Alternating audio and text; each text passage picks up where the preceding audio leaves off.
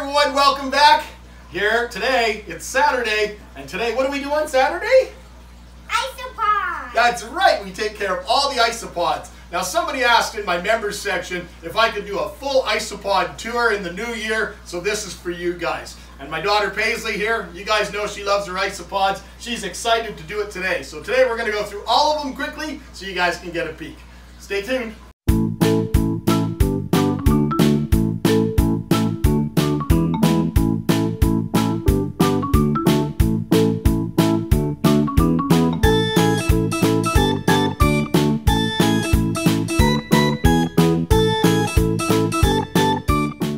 Alright guys, so in essence of being completely transparent with you, I gotta be truthful. Since Christmas, I've been really sick. I went and did my testing and everything like that and it came back negative, but I was really sick for a while. So I think I've been kind of slacking on some of the maintenance. So you guys are gonna get full raw footage of what it's gonna look like when I come and take a peek at these isopods. So let's get into it.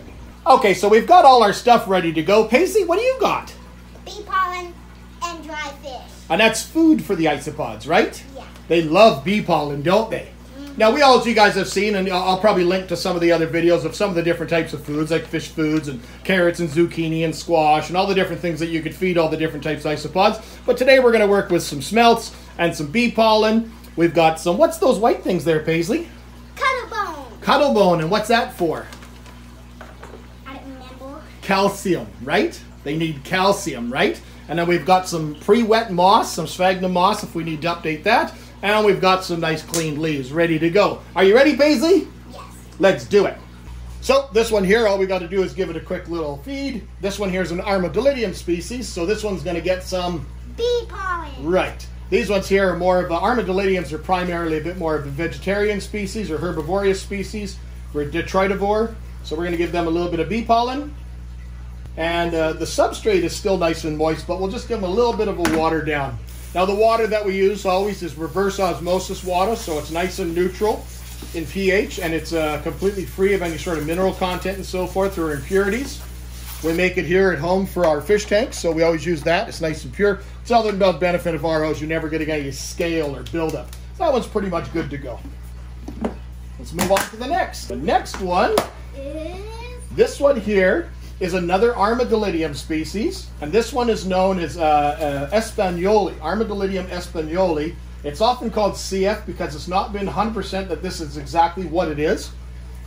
But this is a newer colony to me, and they are doing really well. Which one should we do? So they were kind of new just before we went and gave. These ones will need some bee pollen, and because this one's been recently set up, it's in very good shape for leaf litter and content and moss and stuff. So still got fresh cuttle bones.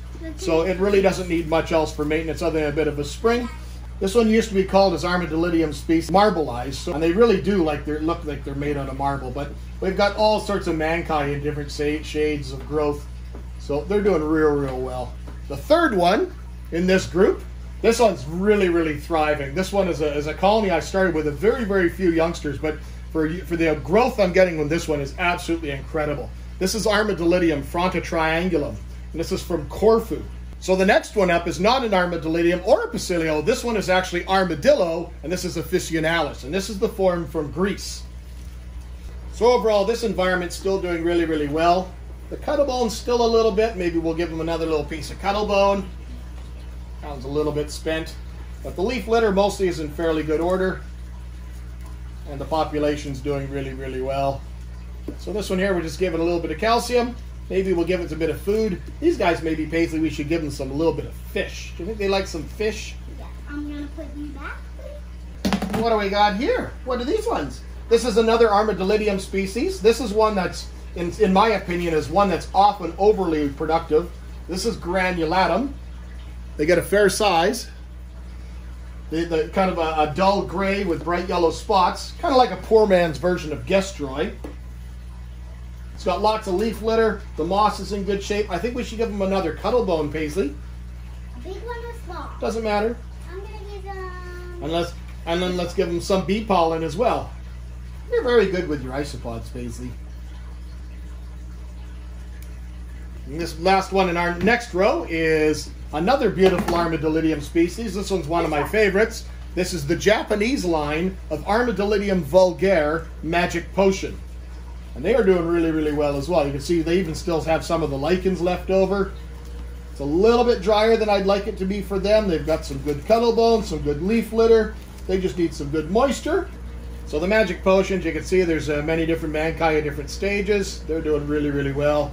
Lots of different definition. And they're kind of a hard one to show up in camera to see all the different yellows and with their translucent body and their yellows and the speckles and different colors and stuff.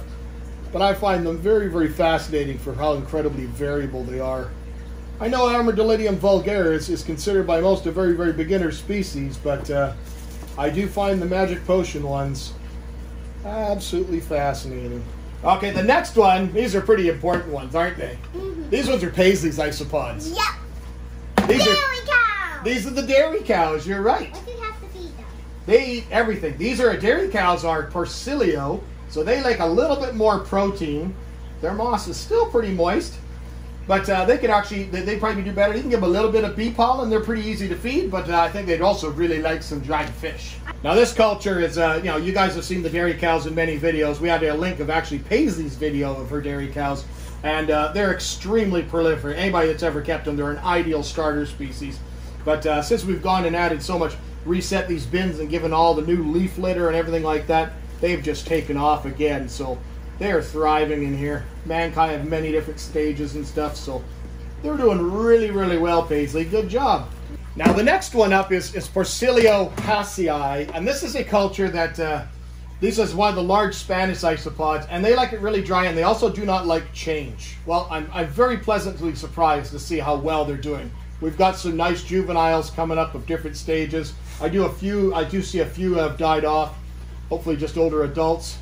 But I'm actually very, very pleasantly surprised about how well these guys have adapted to the change. Dad, which one do we have to do? These guys can take a little bit of the fish. Okay. Anything else? Nope. Just the fish? Dad. Next one up is Armadillidium klugii, and this one here is the more common one that we see, the other clown isopod, and this one is Montenegro. What do we have to feed them? And these ones have always done very, very well for me. There's lots and lots of them. Which one do we have? Let's take a closer look. The leaf litter's in good shape. The moss is in good shape. They've still got some cuddle. Maybe we'll give them a new piece of calcium, new cuddle bone, and we'll give them some bee pollen.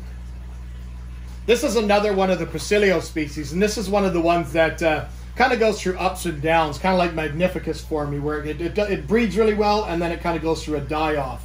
And this one has not adapted very well to the change. And this one here is Porcilio ornatus, high yellow. So I have a girl there. That's nice and obvious, and she's doing okay. See if we can get some more, see if we can find some more right now. Oh, there were some young that I just saw move quickly out of the way. Now they could very well but also be buried down in the substrate, but as you can tell, this culture is not one of my ones that is thriving anymore. It might be just basically a bit of transplant shock from changing it over and everything, but because it's a Spanish species and it likes it a little bit drier, the moss has still got a fair bit of moisture to it. I might just give it a little tiny top up. And instead of, as you've seen me watering down a lot of the different environments, this one has got that bridge from a drier area to a moist area. Drier areas around here. We've still got some cuddle bone. And because there's all sorts of other things, accoutrements that are in the substrate already, because I use different things like sea soil. There's one coming out right there.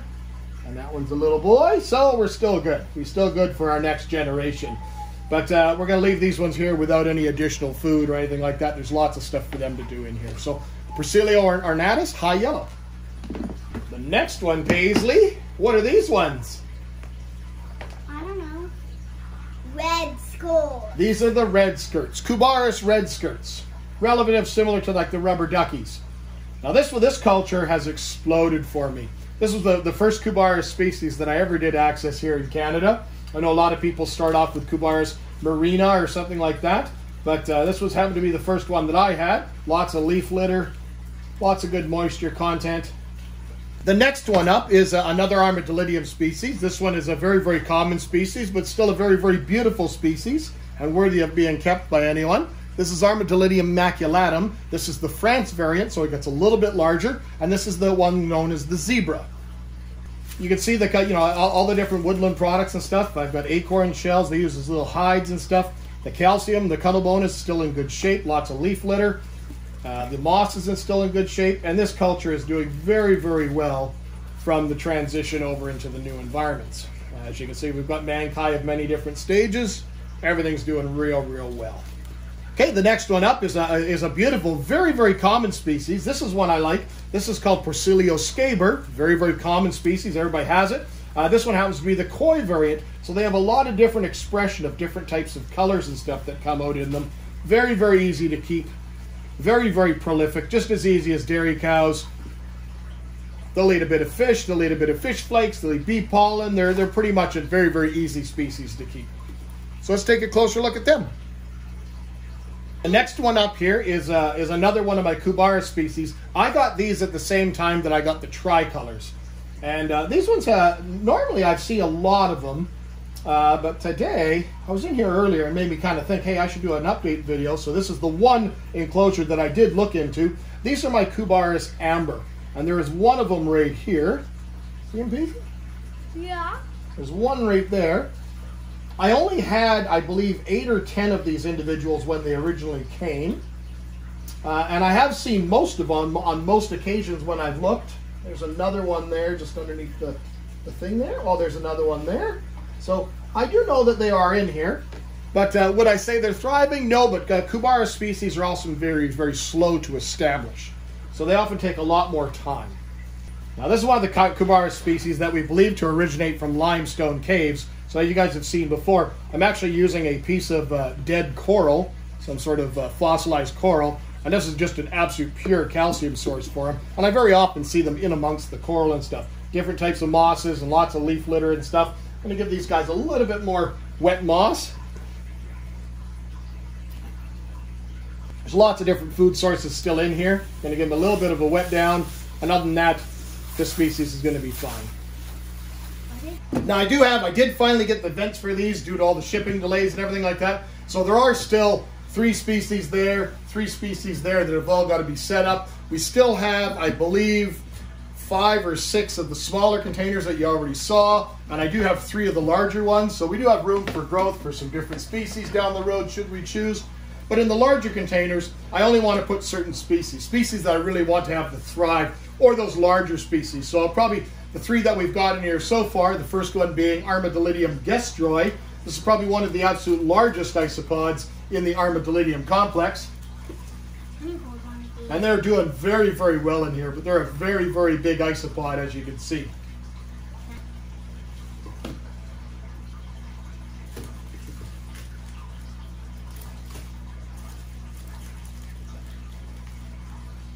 Next one up is one of the other big ones, another big Spanish one. This is Porcilio magnificus. This is one of those colonies. They seem to breed only once a year, and you can either make it or break it with that one breeding season. Mine was doing very, very well, so I've got a big boy right here.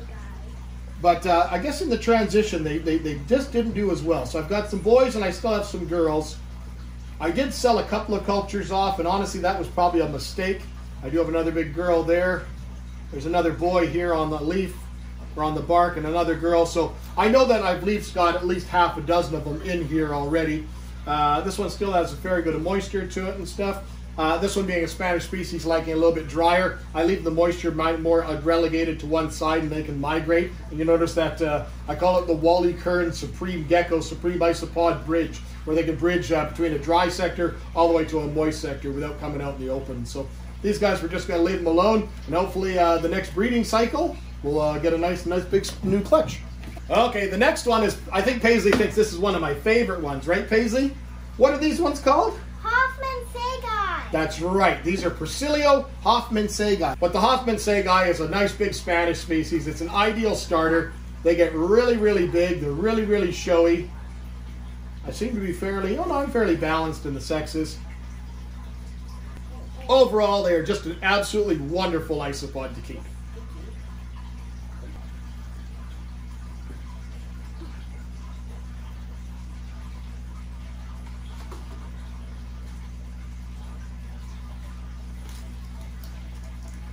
Now these 3 containers, we had a bit of an accident, and I had them staged up on something else before we were planning on doing any filming, and these 3 got knocked over. These 3, however, also hold, 2 of them hold some of my most cherished isopods. Porcilio bolivari, which are going to go in a big bin, and my rubber duckies. So let's see how well they're doing okay. Yeah, the rubber duckies, they'll be fine. They just got agitated. I see a bunch of them in different spots underneath. They just didn't like the being shuffled around a little bit. But I'm going to give them a little bit more moisture. Otherwise, this culture is still good to go.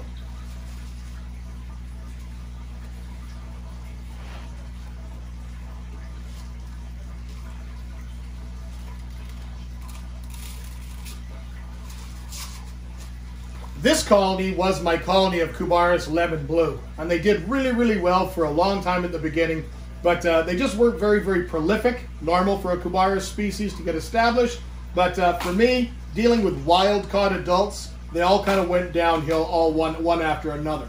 So I only have recently, prior to them being knocked over, I only recently have found 1 or 2, and I'm assuming those 1 and 2 are still hopefully in here, but this is another culture that I think I'm going to start looking for another culture of lemon blues because we really, really enjoyed them, but not much left in there. We're going to give them a watering down. With isopods, even though you think they're all gone, especially with Cubaris species, they often bury fairly deep into the substrate, so you want to make sure that don't give up on them until you've spent a long time looking for them. They may surprise you. This is my culture of Porcilio bolivari. This is another one of my absolute favorite species. So I want to get these ones into one of those big bins. Now that the vents are here, we'll get them drilled, we'll get them set up. But for now, they're doing actually fairly well. I was actually surprised that, by the whole bin being toppled over, that they actually are really no worse for wear. So let's take a closer look.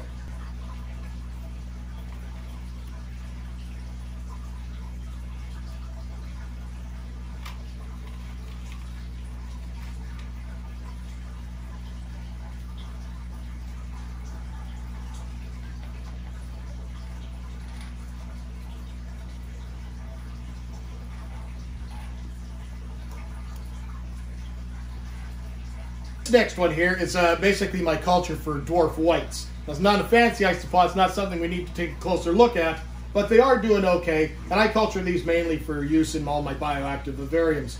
They like it fairly warm and they like it fairly wet, so they're not my best producing species that I have, but they're doing okay.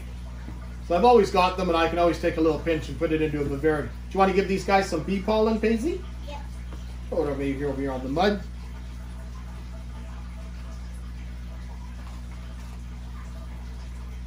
Yeah, perfect. What else? That's it for these guys. This one here, the next one is Armadillidium maculatum. This is another isopod we imported from Europe. This is Armadillidium yellow zebra, and these have been exceptionally prolific for me.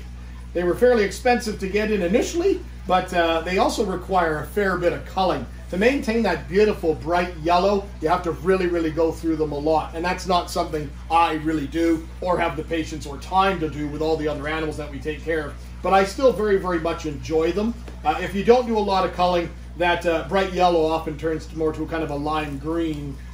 And maybe it's not as clear and defined as that bright yellow, but I still think they're pretty. And the last one that we have in the bin styles is another one of Paisley's.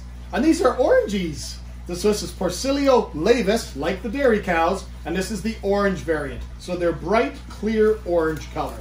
And you breed them to have that nice clear orange with very, very little to define markings.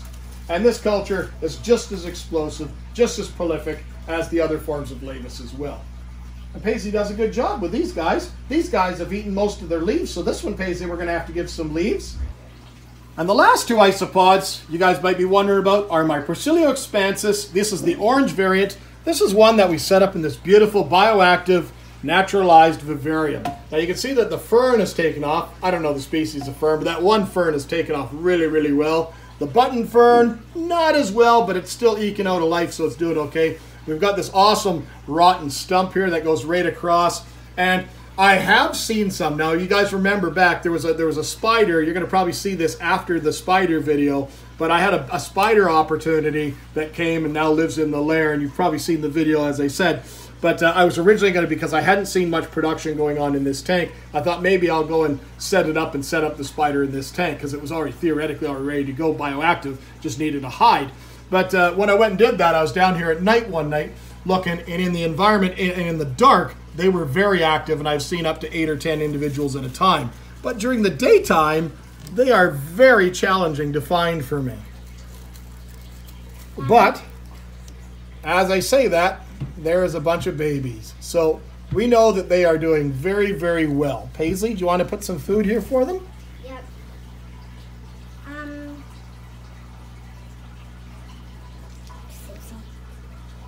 Very good. So that's the Porcilio expansus. We're just gonna, the one thing that I did do differently at the beginning when I was worried that they weren't thriving as well is I was often watering the entire enclosure. And I think that was probably my downfall. But now that I know they're having success, what I do is I water the ferns very, very well, and more like the back half of the enclosure. When I notice that the mosses that they're growing on have gone completely dry, then I go and kind of give them a bit of a water. But otherwise, I just kind of water those 2 areas, and it's doing very well. And the last one for today is the Maraluna species tricolor. And as you guys saw, I'll put the link in the video. I just did a video a couple weeks back on them. They are absolutely thriving. I do have some stuff though. I've already gotten some plants, and we'll be doing a video shortly on completely updating this environment. I just think it looks terrible. It looks like Death Valley. But whenever I spray this environment, they come out in groves. And there's one right there. There's a few of them sitting right there on the algae pellet. There's a baby on that other algae pellet. You can see them all throughout here. We're going to give them a quick misting down, and then they just come out in a flurry. But you guys can go check out that video. All right, my friends. Hope you enjoyed that. Me and Paisley had a good time. Thanks for helping, Paisley. High five. Oh, yeah. So we'll see you in the next video, guys. Take care.